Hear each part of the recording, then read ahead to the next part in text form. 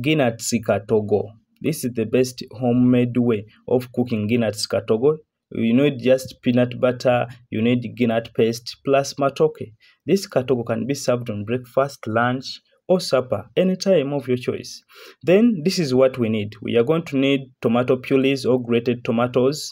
You are going to need minced onions, some green pepper, and the G.nut what? The G.nut paste. Garlic is optional. So you are going to get even your Matooke. We need our peeled Matooke. The way you see it is the way you can do it from my kitchen to your kitchen, and you feel the taste. Then we are going to get some oil in the saucepan. Then cook the onions, the minced onions. After cooking the minced onions, we are going to apply the grated tomatoes or the tomato purees or the blended tomatoes, anything of your choice. After, apply some garlic, some grated garlic. The way you see it is the way you can do it. Then after, make sure that you mix the G.nut paste with water. Then after, we're going to apply the mixed G.nut paste here, the one we mashed with water. Then after, apply some salt in the G.nut paste. Apply some salt in the G.nut paste. Then after that, we are going to half boil our Matooke.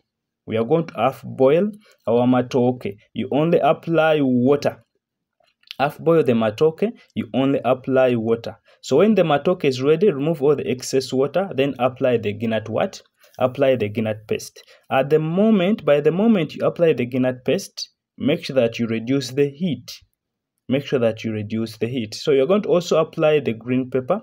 You apply a big piece because you are looking for that what? You're looking for that beautiful taste from the what? From the green pepper. So you reduce the heat, leave it to boil. When to know that it's ready, it has to bring some oil up. So if you want to join my WhatsApp channel, you can WhatsApp me on that number. So you're going to slice some avocado. You can serve it with avocado, you can serve it with greens, anything of your choice.